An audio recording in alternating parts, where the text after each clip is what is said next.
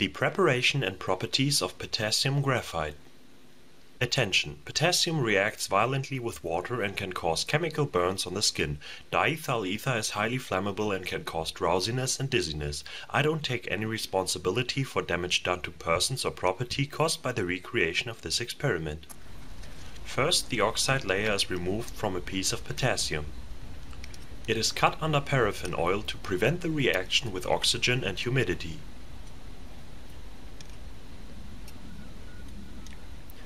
Then the paraffin oil was removed with diethyl ether. Usually N-hexane is used for this.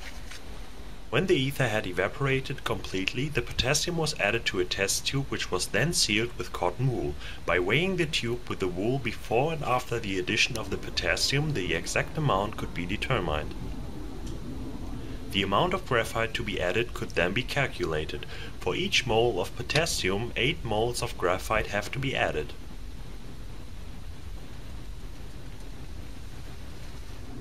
Then a glass rod is poked through the cotton wool, which has to be long enough to reach to the bottom of the tube. Next, the mixture is heated briefly with a heat gun and stirred with a glass rod. A part of the potassium then reacts with the oxygen in the air until it is used up. Air is mostly nitrogen, which then acts as an inert gas. In the lab, pure nitrogen or argon is used. It was then heated and stirred a few times until a homogeneous powder was obtained. This reaction can be simply described by the following chemical equation. Potassium reacts with graphite to form potassium graphite.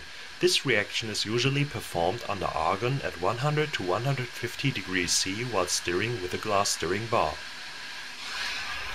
Graphite is made out of layers of carbon between which atoms or ions can be inserted. This is called intercalation, which is why potassium is also called an intercalation compound.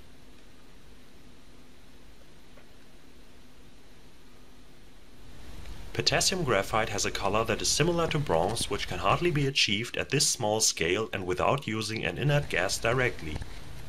It is a strong reducing agent and even pyrophoric.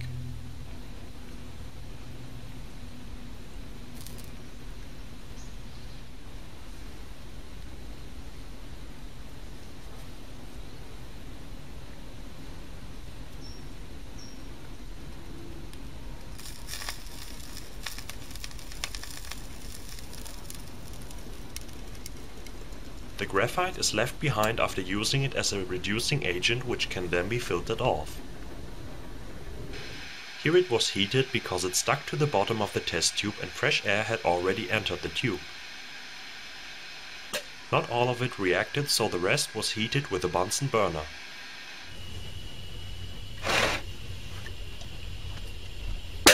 This were the preparation and properties of potassium graphite. I hope you enjoyed. Please rate and comment.